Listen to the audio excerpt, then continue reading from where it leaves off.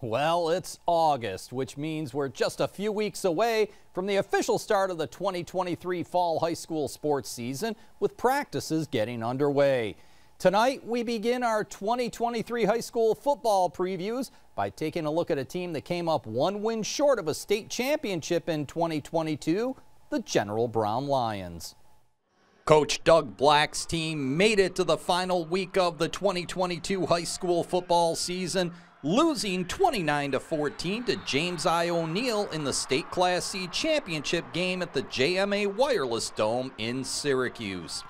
The Lions finished with an 11-2 overall record, 5-1 in Class C2 play, but General Brown was hit hard by graduation, and the 2023 version of the Lions will look much different than last year's team.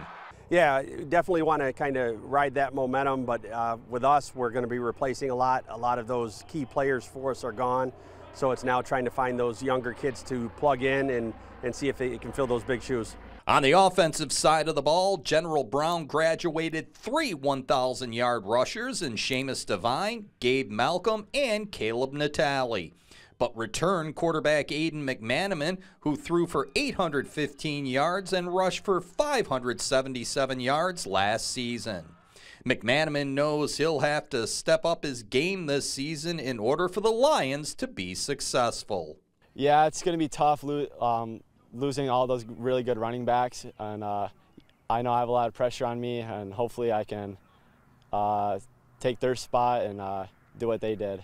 Heading into the start of fall practice, a number of starting spots will be up for grabs, and in order for the Lions to repeat their success from last season, the team will have to be strong on the offensive and defensive line. Probably our run game should be okay. I mean, wingbacks are okay, not bad. QB's going to be good, but just hoping that we can get some good linemen back and look good.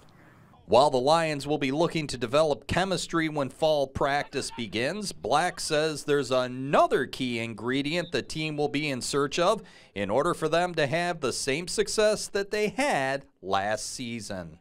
I think it's going to be leadership's going to be the key. We graduated 5 all-state players, and they were great players, but they were also great leaders. That's a big void for us, so try to find those key players that can lead the other kids is going to be big for us. Despite a lot of unknowns, the Lions will have a shot at defending their Section 3 Class C title this season.